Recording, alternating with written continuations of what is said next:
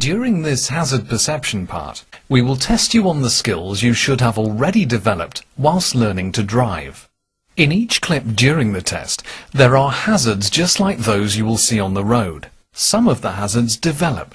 These are the ones that might cause you as the driver to slow down or change direction.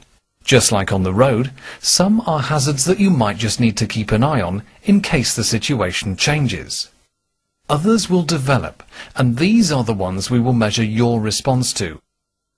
You will score points for clicking when you see these develop.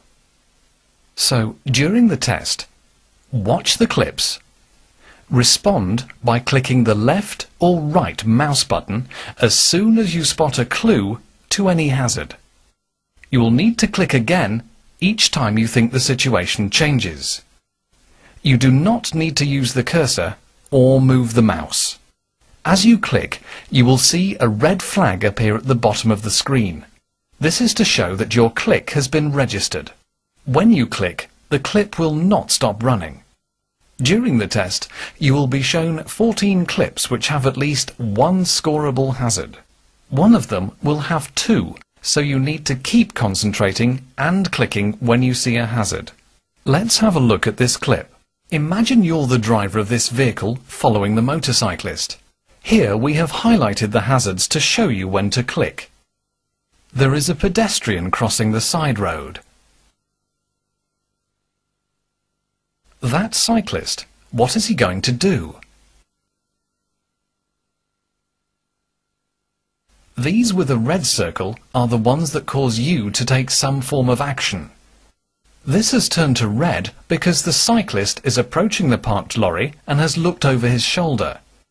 The situation will now cause you to slow down and change direction.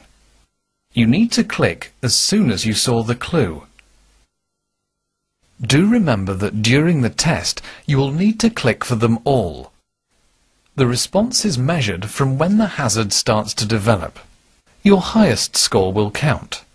Early responses score 5 and descend through 4, 3, 2, 1 to 0 for those too late or missed completely.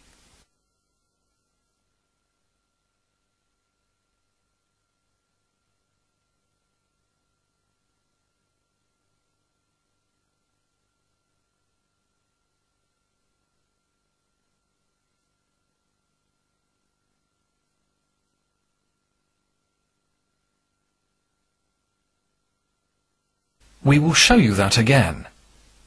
This is how you will see the clips on your test.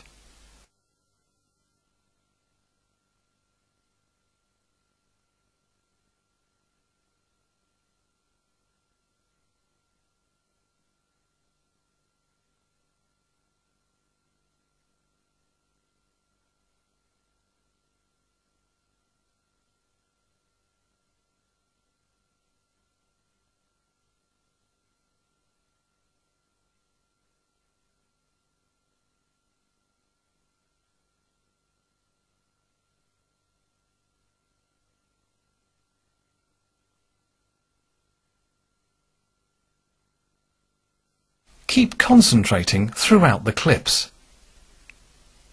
At the end of your test, you will be given your result by one of the test centre staff.